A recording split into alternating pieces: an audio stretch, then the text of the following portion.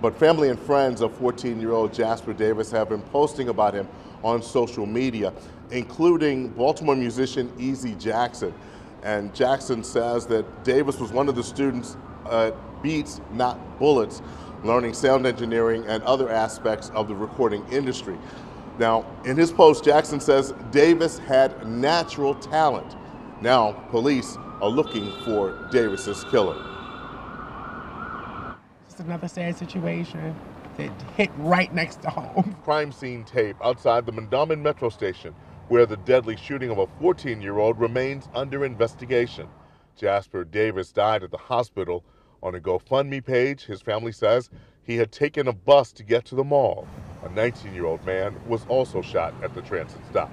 A woman tells us she became a witness as she drove along Greisterstone Road at Gwynns Falls Parkway. Unfortunately, those tragic things took place all around me. I was right in the middle of it. I couldn't believe what was happening. I'm like, oh my God, it was happening so fast. Baltimore City Police released these pictures taken from MTA security cameras.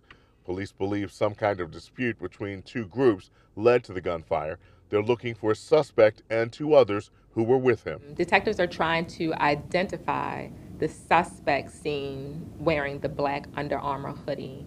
Detectives also need your help in identifying the two other individuals that are believed to be at the scene during the shooting. The witness tells 11 News what else she saw. And I noticed transit officer or police officer running across from the mall, and he had a gun in his hand. Then at Liberty Heights Avenue. And a young man comes walking down the street, and he's holding something on his back, and I realize he's bleeding. She says the young man who survived flagged down a transit bus. The bus driver helped. Then, outside the metro station, they brought the young man up on the elevator, and I looked in his face.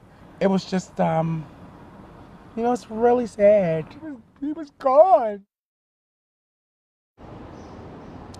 Baltimore City Police tell us this is the 9th juvenile homicide this year. Reporting live from downtown Baltimore, Barry Sims, WBAL-TV 11 News.